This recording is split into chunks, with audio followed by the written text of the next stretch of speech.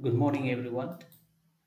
Today I'm going to discuss on the topic anthropological fieldwork, basic element of anthropological fieldwork, as part of online induction training program conducting by Teaching Learning Center, Ramanujan College, University of Delhi, in collaboration with Central University of Tamil Nadu, Uttarakhand University of Horticulture and Forestry, and Dhote Bandhu Science College, Gondia, Maharashtra. I am Dr. Ratna Tayeng, Assistant Professor, Department of Anthropology, Dera Natung Government College, Itanagar. To begin with, uh, what are the goals and objective of this lesson? The goal is to understand what fieldworks mean to the anthropologist, and the objective is to facilitate the student to understand basic elements of anthropological fieldwork. The topic covered in this lecture is number one, what is fieldwork in anthropology? Understanding basic ethical aspects of anthropological fieldwork. And number two, understanding basic elements of anthropological fieldwork. Now, to begin with, what is fieldwork and what it means to anthropologists? Fieldwork in anthropology means going to field, observing, interviewing, and participating in people's activity. That is, living with the people he studying, engaging in their community, learning their language, eating their food, and taking part in their everyday life. Fieldwork in anthropology involves living in a community, learning their language, following their everyday existence, hunting, singing, gathering with the tribe, and be accepted as a part of the society, take parts in their rituals, and eat with them. Painstaking recordings of facts.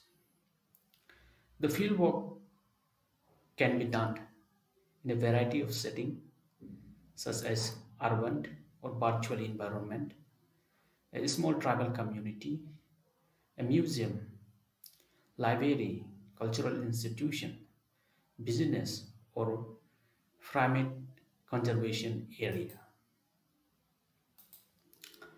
Now, let's briefly talk about the basic ethical aspects of anthropological fieldwork.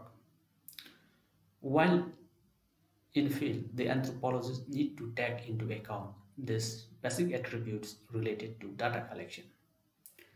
Number one, the aims of the investigation should be communicated to research participant, and if at all possible, the approval of the host populations should be sought before any research is actually begun.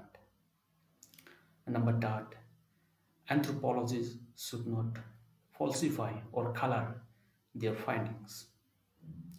And most importantly, anthropologists should attempt to maintain such a level of integrity and rapport in the field by their behaviors and examples.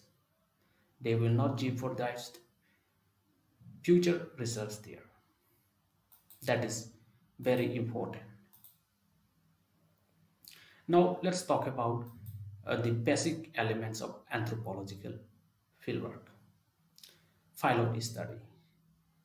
A phyloid study is a preliminary study in order to help anthropologists decide how best to conduct the research or refine a research question, or to figure out what methods are best for pursuing it, and estimate how much time and resources will be necessary, among many other things.